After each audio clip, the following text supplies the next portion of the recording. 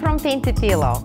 In this short video, I'm going to show you a few simple techniques on how to accessorize your stencil pillows with various embellishments.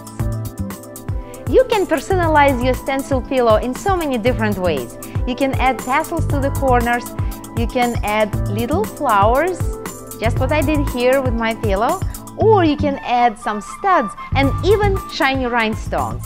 Let me show you a few examples. Look at this beautiful pillow. We started with stenciling with a simple anchor motif, but then we added antique silver studs around the perimeter and attached cute leather tassels to the corner to further enhance the nautical look. Look how cute these little daisy flowers look on this pillow. It makes all the difference, doesn't it? And they're simply glued on. Look at this classy pillow. It's beautifully embellished with rhinestones and black tassels. For this beautiful pillow, we used antique silver studs and tassels for the corners. You will find that it's really fun to accessorize your pillow. The way I like to do it is I like to lay out my design first. So here I am attaching these beautiful purple flowers to the stencil pillow, and I just want to make sure that I like where they're going. So I'm placing them in their places, and I kind of like this look. So I'm going to attach them with a dollop of textile glue. Make sure you let the glue dry completely before stuffing your pillow. For this project, I'll be using a rhinestone setting tool, which essentially is like a hot iron, and while working with this tool, be very careful because the tip gets hot. The way it works is you grab the rhinestone and you need to wait till the glue melts a little bit. Usually it takes a few seconds. Just watch the surface of the glue turn from matte to glossy and ever so slightly bubbling. Now is the time to set the stone. Place the stone right where it works, and there it is, perfect.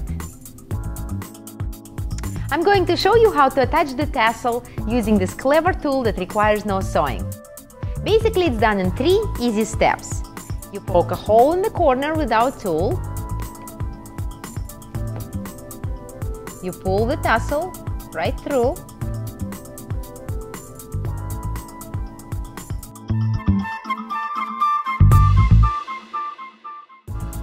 And then you tie the knot.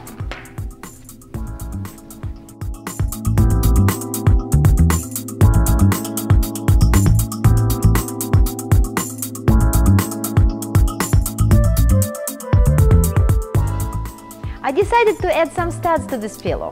For this, I'll be using a piece of scrap cardboard, which I will insert right to the place where the stud is about to go. Then I'm placing my stud and press on it so it goes right into that cardboard. Now I will remove the cardboard and bend the tabs inward so it doesn't catch on my pillow.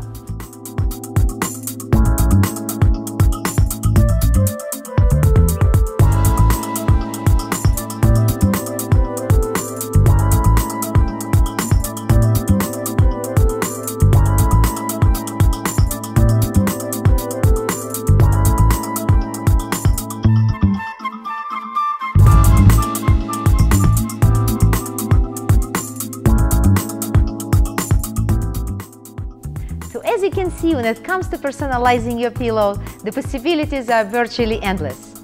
Thank you for watching and stay creative.